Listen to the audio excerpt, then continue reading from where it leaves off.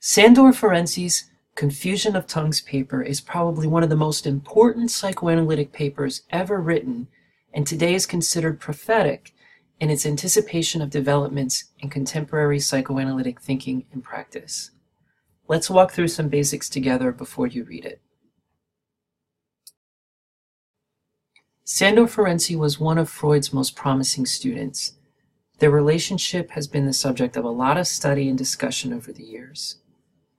Ferenczi was analyzed by Freud for about 6 months, and it's understood that he developed a very strong attachment to Freud and very much wished to earn his love and admiration. In his professional life, Ferenczi quickly established himself as a talented clinician who worked with the most desperate of cases. This paper was given first as a presentation to the 12th Congress of the International Psychoanalytic Association in Wiesbaden, Germany. It would end up being Ferenci's last public lecture.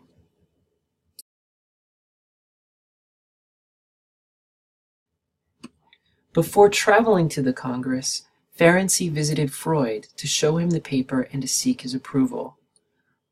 Freud had a very negative response to the paper. He even told Ferenczi that he shouldn't present it at the Congress.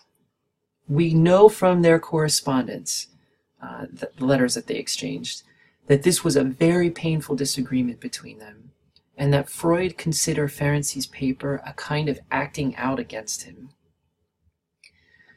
It turns out that a few weeks after giving the paper, Ferenczi was diagnosed with pernicious anemia, from which he died nearly 8 months later.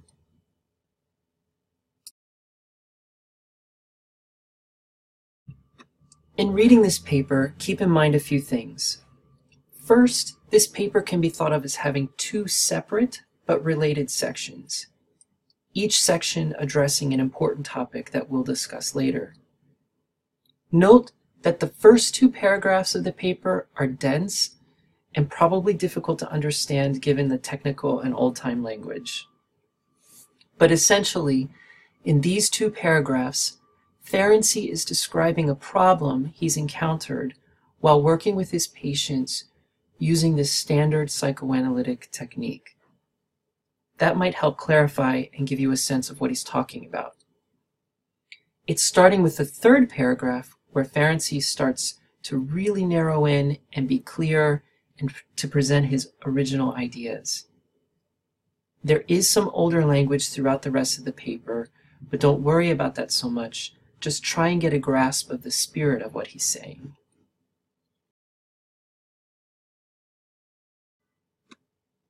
Here are some questions to help you focus in on the most important ideas of the paper. First, what is it in the paper that you think caused Freud to react so negatively? Second, Ferenczi uses the term professional hypocrisy. What do you think he means by that, and what suggestions is he making to us about it? Third, Freud once suggested to us that patients need to remember their traumatic experiences in therapy. Ferenczi in this paper is going a step further. So what do you think he's saying happens in therapy around trauma? Fourth, how do you think Ferenczi would view a therapist's attempts to remain anonymous to their patient?